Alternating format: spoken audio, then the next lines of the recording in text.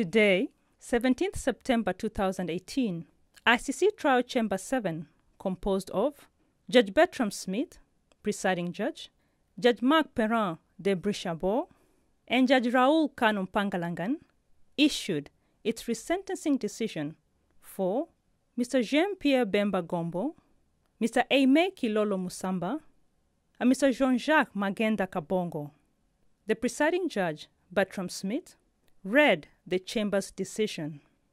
Today, the Chamber will first pronounce its new joint sentences and then summarize the basis for them.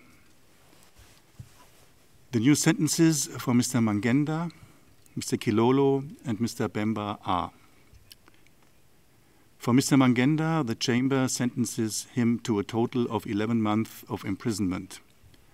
After deduction of the time he previously spent in detention, the Chamber considers his sentence of imprisonment as served.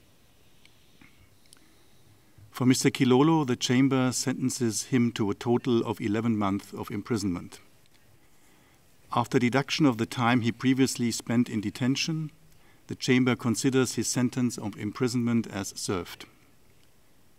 The Chamber further imposes a fine on Mr. Kilolo of 30,000 euros.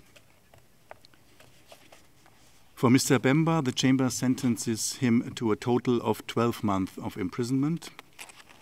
After deduction of the time he previously spent in detention, the Chamber considers his sentence of imprisonment as served. The Chamber further imposes a fine on Mr. Bemba of 300,000 euros. The Trial Chamber VII addressed certain prosecution arguments in relation to the main case acquittal of 8 June 2018. The prosecution argues that the acquittal evidences the damage caused by the conduct of the convicted persons and constitutes an aggravating circumstance.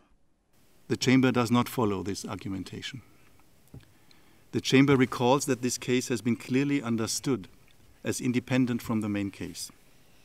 This means that none of the Chamber's evidentiary findings in this case were affected by the main case appeal judgment in any way. This also means that in order to evaluate to what extent the corrupted witnesses affected the merits of the main case, the Chamber would inevitably need to assess the main case record.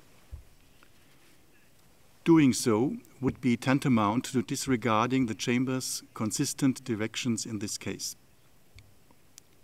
Further, there is absolutely no indication that the Appeals Chamber majority in the main case relied upon the corrupted witnesses.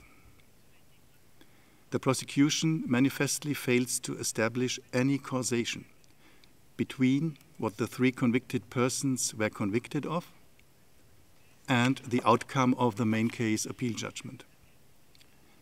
This means that the Chamber cannot consider the main case acquittal as aggravating sentences to be imposed in the present case.